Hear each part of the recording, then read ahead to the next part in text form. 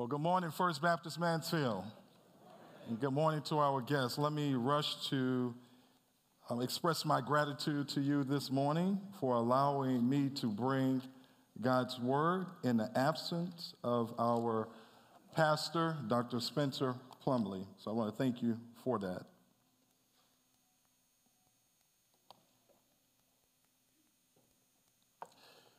My grandmother had a phrase that she would often say. She would say, God don't like ugly. Whenever she would hear about someone talking to someone wrong or doing someone something wrong, she would say, God don't like ugly. By stating this, she was communicating that God is righteous and that he detests, he's displeased with men's sinful and wicked acts. And furthermore, she was implying that he will avenge the person by having the wicked person get what is coming to him or to her, whether he does it directly or allows it by permission. I'm reminded of an incident in Acts chapter 23 during the trial of the Apostle Paul. Paul, having been arrested for preaching the resurrection, Paul has an opportunity to defend himself before the Sanhedrin council. During his opening arguments, Paul gives his defense and he utters these words, "Brothers, I have lived my life before God in all good conscience to this day." Paul's statement was implying that he was being falsely accused of the charges that were being brought against him.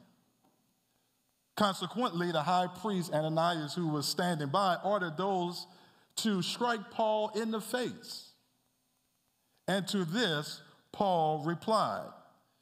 Paul says, God is going to strike you, you whitewashed wall. You are sitting there judging me according to the law, and yet in violation of the law are you ordering me to be struck? It should not be of any surprise that Paul's prophetic words came to pass when the Jews murdered Ananias just 10 years later. Why? Why was it not a surprise? Because God don't like ugly. In the same way, today believers are called to have confidence in God that he would help them when faced with the onslaught of evil attacks from others, and he would vindicate them to the wicked person. Now keep in mind, church, we're in the book of Psalms. In the book of Psalms, these psalms are meant to be sung or meant to be uttered in worship towards God. I like the way one person defined worship. They define worship this way, that worship is simply looking in the right direction up towards God. But I wonder, my brothers and sisters, today, when we are faced with the attack of others, do we often find ourselves looking around rather than looking up? Psalms 5 is traditionally has been classified as a psalm of individual lament or a psalm of innocence. But also at times it's a psalm of imprecatory, meaning that it invokes judgment on particular people. This psalm here alternates between three petitions and three motivations for those petitions. And the themes that run through those petitions are this: the psalmist's relationship with God and the wicked people's opposition to God. And although traditionally David has been attributed to this psalm, we have no definitive information that exists regarding the date and the specific circumstances of the Psalms. However, it can very well be that Psalm 5 is to be read in the same way of Psalms 3 and 4. David is on the run after his son kills Amnon for raping his half-sister Tamar. But not long after that, his son Absalom turns around and brings up a revolt against David, his father, so much so that he is led into exile. Many people that was in David's camp, they shifted, and now they're on Absalom's side, and they are against him. And the opposition comes so strong that we find these words in Psalms 3, verse 2. David says, many are saying of me, God will not deliver him. This appears to be the most likely circumstance. But even if this is not the circumstances of Psalms 5, and it just finds its way here in the Bible in this position, the message of Psalms 5 is clear and simple, and here it is. The righteous can confidently appeal to God for deliverance and protection from the attacks of the wicked because of who God is. In other words, God don't like ugly. But what does praying to God with confidence look like when you are under attack? What does praying to God look like? How should it look when you and I are faced with the untruthfulness, the slander, and the attacks of others? The psalmist answers our question today through these three petitions. And notice the first petition that David offers up in his prayer as he's in the same situation. He voices a prayer to God for help, a prayer to God for help. Notice with me, go to the text, the language of the psalmist here. He says, listen, consider, pay attention to. Listen, hear my words, the things that I utter to you, God.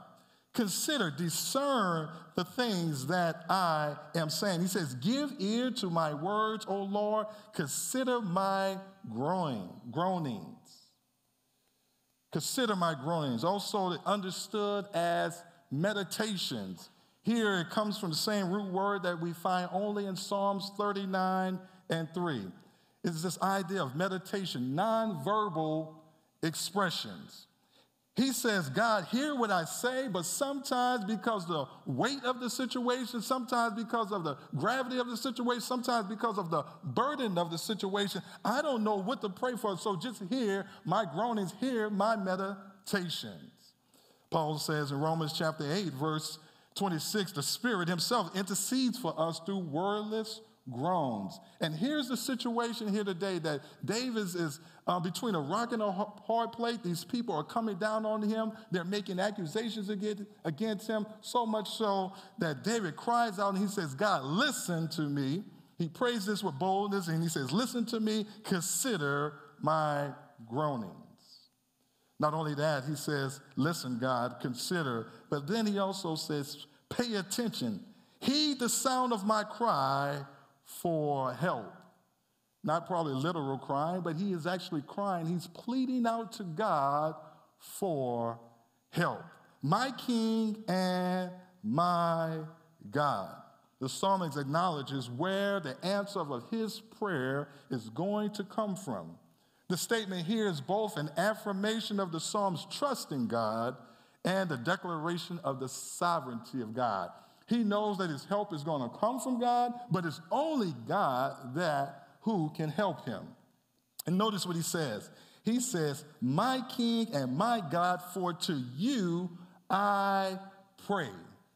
Although David is a king and he possesses a kingdom, he says, but it's you are my King and you are my God, and it's to you that I pray. He has faith in God, not in people. People have already let him down, not in the circumstances, not in his resources, but he has faith in God. He prays this with boldness. He's not ordering God, but he's praying. He's going before the throne of grace with boldness, and he's saying, listen, God, consider, God, and pay attention to me, God. But not only that, he prays with expectation.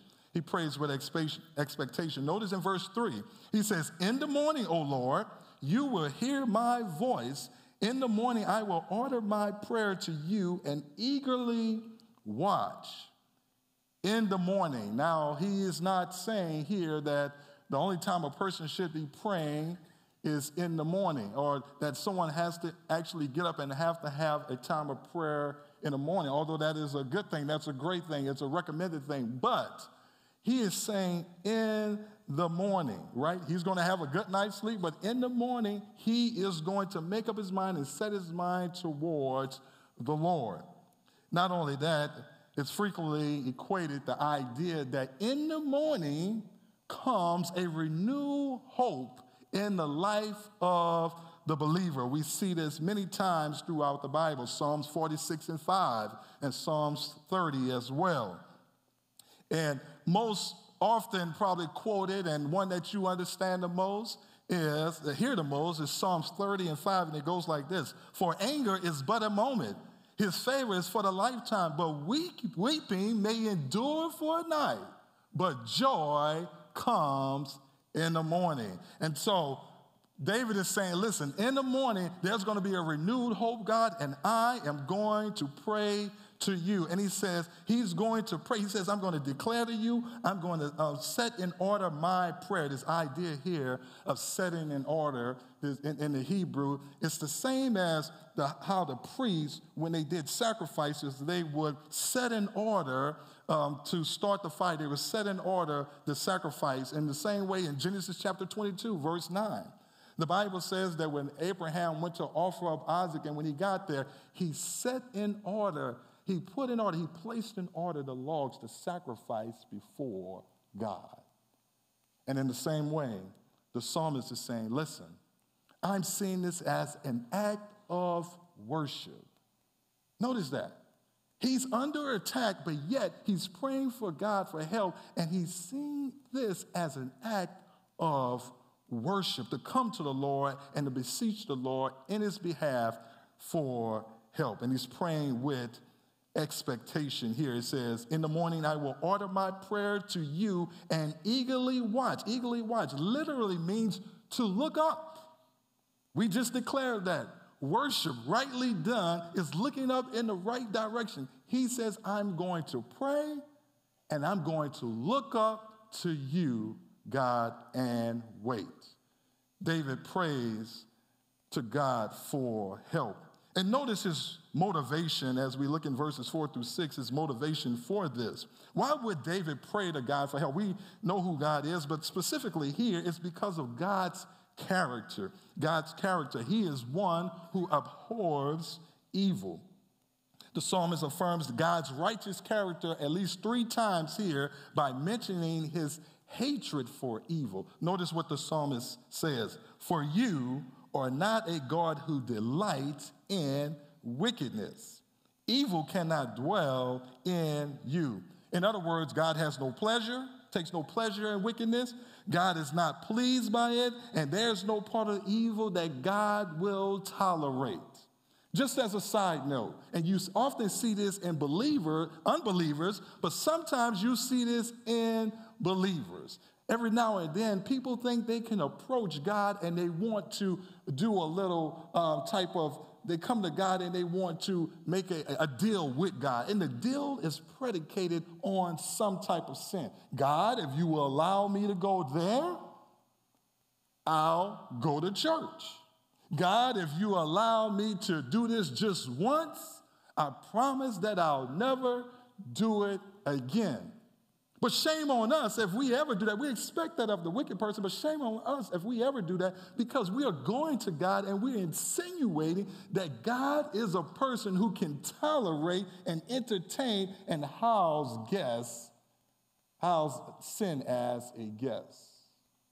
But not David. David says, listen, I pray to God for help because I know his character. He is a God who does not delight in wickedness, and evil cannot dwell in his presence. Not only that, he says, listen, the boastful shall not stand before your eyes. You hate all who do iniquity. They're boastful. They're prideful. They exalt themselves independently of God. And we find similar language here in Psalms chapter 1, verse 5. Where the psalmist says, therefore the wicked will not stand in the judgment, nor in the sinners in the assembly of the righteousness. In other words, God is not going to allow people to stand before him who are wicked and unrighteous. Notice what he says, The boastful shall not stand before your eyes. You hate all who do iniquity. You destroy those who speak falsehood. The Lord abhors the man of bloodshed and of deceit. This thirsty man, this bloodthirsty man. Not only does the Lord hate them, he does something about them. They are exterminated. They are blotted out. This is what the character of God. Proverbs chapter 6, verse 16 through 19 says these words. The Lord hates 6 things. In fact, 7 are detestable to him. Arrogant eyes, a lying tongue, hands that shed innocent blood, a heart that plots wicked schemes, feet eager to run to evil, a lying witness who gives false testimony, and one who stirs up trouble among brothers. Keep in mind what we're talking about here. Although David is feeling the onslaught of the attack, he's primarily describing God's relationship to evil rather than the behavior of the wicked. He's going to get there. And as a result, the psalmist prays to God with boldness and with expectancy. What about you today? When you are faced with the onslaught of others, when they say things about you at school, young people, when somebody's gossiping and saying things about you and lying on you, how do you respond? Others, when you are at work and you hear there's rumors going around that you said this and you've done that and those things are not true, how do you respond? Many of us, we don't call on the help of the Lord. We try to call on the help of our friend. We try to call on the help of something and someone else. But let me suggest to you today that you should call upon the help of the Lord. And I know that this is, listen, we are human, and this is what happened. I can remember one time working at a store, and I would try to preach the gospel to individuals, and so they knew that I was a Christian. And there was this one guy came up to me, and he wanted me to bring him home because his car was broke for some time. And listen, like it or not, I'm a probably straight-up person. I tell you exactly what I'm feeling. I try to do it in niceness. And so I told him, I said, listen, I'm going to bring you home tonight, but I'm not going to bring you home anymore after that because I heard you bragging about spending $200 on cigarettes. I heard you bragging about buying Monster and Powerade. And listen, you need to take that money and fix your car because in the same way, when I get paid, I pay a car note, right? I don't have the luxuries you have. So in the same way, I need you to do that. And the guy said, okay, right? And so, consequently, he went back and told other people on the job. And you can tell when people want to get something off their chest, right? I was kind of serving as the lead manager at that point. I wasn't the head manager, and the head manager left me in control. And so that day, I told a young lady, I said, hey, can you change the signs on the refrigerators? It was at Sears Home Appliance. Can you change the signs on the refrigerators before the customers come in? Well, you always telling us what to do. You're not a Christian. Now, where did that come from? Right? But there was this conversation going on behind my back, right? And I wanted to retaliate and get in her face and let her know where she was going because she really wasn't a Christian. But then I'm reminded of what my wife says, right? My wife says, remember, you got a testimony. You can't do those type of things, right? But do we go to the Lord for help when we're in those situations when people are launching these attacks to us? I want to submit to you and give you this word. Prayer needs to be our first response and not our last result. Once again, prayer needs to be our first response and not our last result, right? Well, we've done just about everything. I guess we will pray. As if it's something bad, right? Where it should be our first response. In the time of need, David calls to the Lord for help. That's his first petition. The second petition builds upon that. Notice what it is. The second petition here, he prays to God for righteous guidance. David says, listen, I'm in this situation, God, and I'm calling for your help, but I need to know how to respond, how you would have me to respond. And notice the psalmist's second petition. He prays to God with reverence. Notice the Bible in verse 7. But as for me, by your abundant loving kindness, I will enter your house. At your temple, I will bow in reverence to you. I will enter your house with your faithful loving kindness. Here is a declaration to enter the Lord's house, and it's both literal and metaphoric, right? Here the word it speaks to this earthly tabernacle that he is entering. But metaphorically, it is speaking broadly to the presence of the Lord allowing someone into his presence. While it is true that wicked people, unsaved people, and saved people can come into an earthly tabernacle, can come into this church, and they can sit down and they can pretend to worship and do all those things. However, only the saved person can come into the presence of God. That is the consolation prize that you have, that when you need God in the time of help, you can go into his presence and ask for righteous guidance. That's why he acknowledged that he's able to come before God, not on his righteousness, but on the righteousness of God. He is accepted, but only because of God. And this is a good place to just segue and say this here. In the same way, you and I who are standing here today, if you are saved and bought with the blood of Jesus, it's because of the grace of God. That is the offer of the gospel, that you come not based upon your righteousness, not based upon what you are trying to do, but because of the forgiveness and the faithing, loving kindness, mercy of God. You're able to come into his presence. You're able to be saved because of the gospel of Jesus Christ. And if you've never made a decision to make Jesus Christ the Lord of your Savior, to put your trust and faith in Jesus, today we would love to have a conversation with you about how that looks and what are the next steps. Just meet myself or someone else in the back of the sanctuary after this service in our next step area. The psalmist says, listen, I enter your house from your loving kindness, faithfulness. He says, I bow down towards your holy temple in reverential awe of you. He does this in reverence. Again, he's asking God for his righteousness, not his own. And notice what he says in verse 8.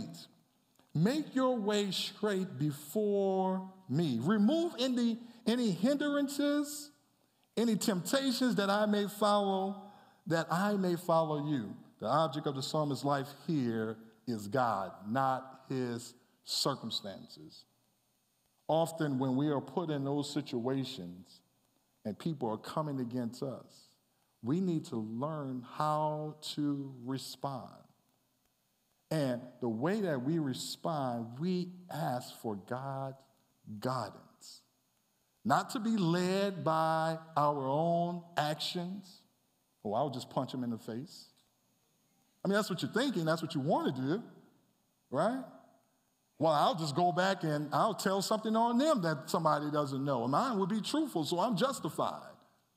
And if you're in a position of authority, you say, well, I'll just fire them, right? I'll find some reason I'll just fire them because I hold control over them. No, we need to go to God in righteous guidance. God, how would you have me to act? And that's what the psalmist here is saying. It's synonymous with God leading the righteous in his way. Here we see that the closer you and I get to God, the more aware we are of our sin, just like we're aware of others' sin. And I would also say the closer we get to God, our attention should be less on the sins of individuals and more on the righteousness of Christ. The psalmist says that he's prayed to God for a righteous guidance. But notice his motivation for this reason. Why does he need guidance from the God? Because of the attacks of their speech, because of the attacks of their speech. Notice in verse 9, oh Lord, in verse 9, there is nothing reliable in what they say, right? Nothing reliable. They're not trustworthy. The destruction is within them. Their throat is an open grave. They flatter with their tongues. They're not reliable. They're absent of truth. Their destruction, their inner emotions are no good. Their throat is like an open grave. Death comes out of them. In other words, these people are not saved. They wicked, no good, unbelieving. They're just no good, saved people. They flatter with their words. They deceive individuals. And the thing about these individuals, not only do they're flattered with their words, but their words are so deceptive that it will, in literal sense, bring a person to ruins. And that's what David is facing here. Notice, he's the king of a kingdom. And you have the king on the run with the attack of all these words and the things that people are saying. And the psalmist sets up an indictment against them. He says they're no good, they're good for nothing, flatterer words, there's death within them. God, based upon this, I need your guidance. I'm not going to try to fight this thing on my own. I need your guidance. When faced with the attack of others, do you ask God for righteous guidance? Or do you look for a way to retaliate? I'll make sure I get you. People will say, I don't want to lose my religion, as if you can really lose your religion. In other words, though, what they're implying, what they are communicating is, listen, I really want to do something that's not consistent with God. These jokers have the nerve to talk about me like this and to lie on me. I just want to go all off on them. Don't let your emotions be an excuse for you not to walk in the guidance of God. The Bible says that be angry and sin not. You don't have to like what people are doing about you, but you should not respond in sin, but rather respond by drawing closer to God for his help. And in the words of my wife, remember, you got a testimony, right? You have a testimony. Now, I don't want you to think I'm just some bad person, but there are certain times that when people do certain things, you know, my wife can see the wheels are turning. I remember one time we were at Disney World, and Abby was trying to walk up. I don't know if Abby even remembered this, and she was so young. She was trying to walk up to this little kiosk, and the man just ran and hit her, and so quick. I don't think my wife was there. My mother-in-law was there, who was here today. And I said, hey, right? And then I was like, I need to pray for the guidance of God, right? That's my baby, man. He almost just knocked my baby down, like this big grown guy, right? And so in those situations, when people are talking about you and people are coming against you, people are doing things against you, you need the guidance of God. You need to go into God's presence. You need to go to God, right? And realize that, listen, I'm a sinner too. They're a sinner, I'm a sinner. And listen, I want you, God, to guide me and to lead me in such a way that I may be a person that live my testimony towards you. David, in his situation, he prays for help from God. And then he goes on and he prays for righteous guidance from God. But then notice this last, he prays to God for resolution. Well, remember, David called for help. So it has to be a resolution about this thing. And I dealt with myself, God, and I pray for your guidance because I want to continue to follow you even in the midst of this situation, that I don't change and I don't become like those same people that I'm talking about, that I can draw closer to you. But then he prays for a resolution. Notice how the psalmist requests a swift verdict about the situation. First, he prays for the judgment for the wicked. The judgment for the wicked. Notice what he says. Hold them guilty, O God. By their own devices, let them fall in the multitude of their transgression. Thrust them out, for they are rebellious against you. Hold them guilty. Punish them. He's declaring a guilty sentence upon them, and he's calling God to act according to his righteousness. Let them fall. In other words, these people are setting up their own traps, and yet they find themselves falling to their own schemes. It's like when we look at these cartoons or we look at these movies and someone sets a trap for someone and the person walks right past the trap, actually even step in it and keep going, and then the person comes and they say, well, listen, I thought I set that thing pretty good, and they go over and they look at it, and then they try to step in it just to make sure, and they end up pulling themselves in their very own trap. And you have that depiction here, that these people are laying in wait for David, but yet he's saying, listen, let them be brought down by their own schemes. All right, now here opens up a question. Preacher, are you saying that we can pray imprecatory prayers on people? Because if that's the case, I got a whole list. I was like, rain down fire on them, right? It's not what I'm saying. I would answer a yes and a no. Hear me out. I would answer a yes and a no. The key to the answer is in 10 part D. When he says, they rebelled against you. David is only praying according to the righteousness of God. And he's taking issue, not in personal revenge, but because they are rebelled against a holy God. Albeit it's directed on them, he's caught up in the middle of it. They have sinned against God and his righteous people. Here the psalmist is praying according to God's righteousness. You find something similar in Romans chapter 10. Romans chapter 10, if you have your place, you can go there. If not, I can read it for you. But in Romans chapter 10, the Apostle Paul, he's talking about this idea of Israel being in a place where they are disheartened because God has handed them over to a heart mind that the Gentiles may be grafted in. And so here in Romans chapter 10, we find Paul saying these words, Romans chapter 10, verses 7 through 11. Look what Paul says. What then that Israel is seeking, it has not obtained, but those who were chosen obtained it, and the rest were hardened. Just as it was written, God gave them a spirit of stupor, eyes to see, not and ears not to hear, and down to this very day. And this is what he says. He quotes an impeccatory psalm, and David says, let their table, Psalm 69, let their table become a snare and a trap, a stumbling block and a retribution to them. Let their eyes be darkened to see not, and bend their backs forever. But don't stop there. Look at what Paul says in verse 11. I say then, they did not stumble so as to fall, did they? In your Bible, they read, they have not stumbled so far in the fact that they're not out of God's grace that they can't return. So when you pray a prayer like this, and although David is being open and honest for us, your prayer needs to be a prayer that they fall to the scheme so they can be helped. And so that they can stop doing what they're doing, but at the same time that they can be helped, that they can change their ways, and ultimately they have not gone so far that they can come back to God. We're not praying for someone to be doomed to hell forever.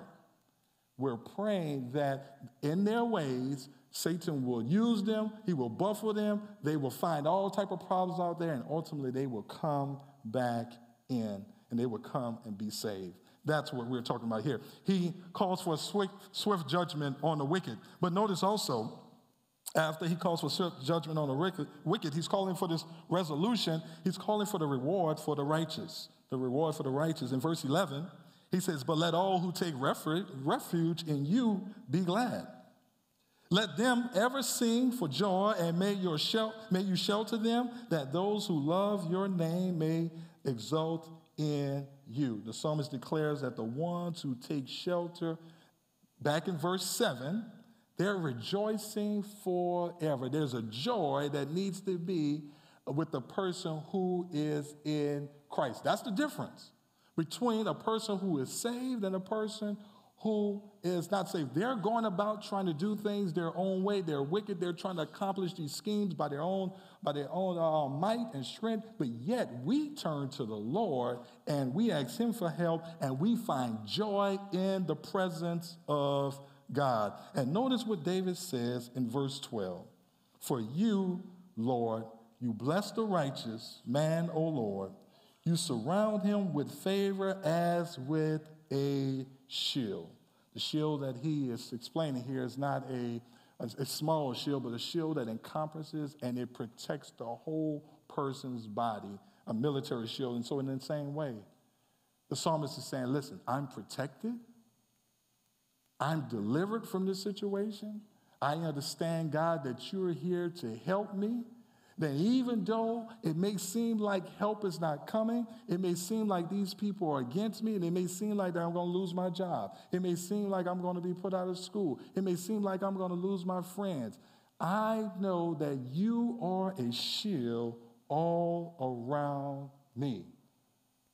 I can have confidence. We can have confidence today because we know when we call upon God with help, we know that we can seek him for righteous guidance, and we know that he is going to bring about a resolution to our situation one way or another.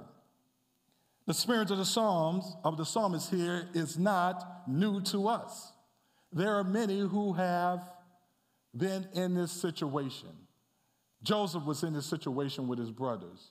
Job was in this situation with his friends. And there's more and more that we can go on about. But I like to just reflect upon Jesus. How Jesus was in this situation when he had people lying about him. He had people spitting on him. We had people saying, crucify him, lying, saying that he had blasphemed. The Bible lets us know that he didn't get off the cross. He didn't strike them dead, but yet he prayed for them, and he says, Father, forgive them, for they know not what they do. In other words, he entrusted himself to God. And in the same way, because Christ has entrusted himself to God, we can entrust ourselves to Christ. That's why I'm glad here today. The Bible says, therefore, since we have a great high priest who has passed through the heavens, Jesus, the Son of God, let us hold fast our confession. Let us hold fast our confidence, for we do not have a great high priest who cannot sympathize with our weaknesses, but one who has been tempted in all things as we are, yet without sin. Therefore, let us draw near with confidence to the throne of grace so that we may receive mercy and find grace in a time of need. My brothers and sisters, today, whoever is attacking you, I don't know what it is, whatever you are going through, that you think there are people, there are circumstances that are coming upon you, you can have confidence that you can call upon the Lord for help. You need to pray to the Lord and be confident that he will protect you. Why? Because God don't like ugly. Can I pray for you? Our Father and our God, we're just thankful here today. We're thankful for this time that you have allowed us to walk into the shoes of the psalmist. And although we don't know the specific situation, Father, we know that in common there's nothing new, that people have always attacked the people of God, the righteousness of God. And so if we find ourselves here today in that situation, there's help for us today. I pray that you will move upon our heart and allow us to call upon you, God. I also pray, Father, if there's someone here today that has never accepted Jesus Christ as their Lord and Savior, they can't call for help. They can't call for guidance. There's no protection for them because they are not in your wings. They're not protected by your wings. We pray that they will enter into that relationship today. Now, quicken their hearts and their spirits and allow them to answer today. If they don't know Christ, they will come this day and put their trust and faith in Christ. Those that have walked back from you, God, they find themselves doing things in their own strength, but not in your guidance. Let them come back as well today. Although they're saved, let them renew their strength in you and fall into your protection and rely upon your guidance. God, we love you today, and we thank you for all that has transpired. For us in Jesus' name we pray. Amen.